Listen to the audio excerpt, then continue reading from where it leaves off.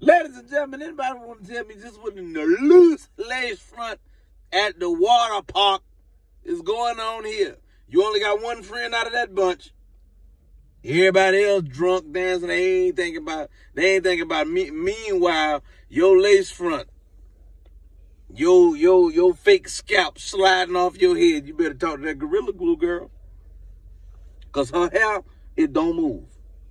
No matter what happened. You knew that you put that Elmer's glue on your damn head before you got in that water park. I don't know why you endanger your head like that. You know good and hell well you had no business. No business getting that hair wet. Come on, man. You knew what was gonna happen. How you not know? You knew what was finna happen.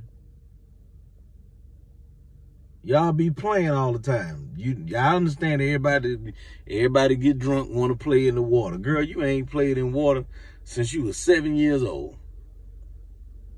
You got your first perm at 8, your ass ain't seen water since. Now, and that was your hair.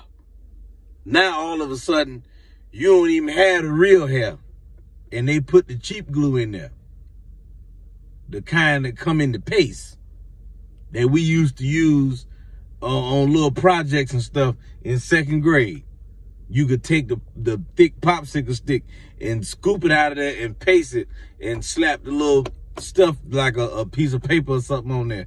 You know when you did the little Thanksgiving turkey with your hand and you cut your hand out and then you put the paste on there and slap it. That's what you used to put that damn hair on there. I don't know why you got in that water. Don't know why you got in that water.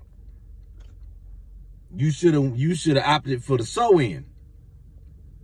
A sew-in, a snapback, fitted lace front.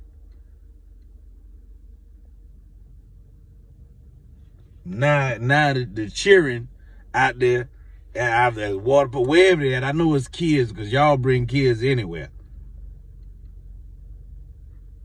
Damn kids think you a zombie. They think because they don't know what's going on. They just see your damn hair falling off.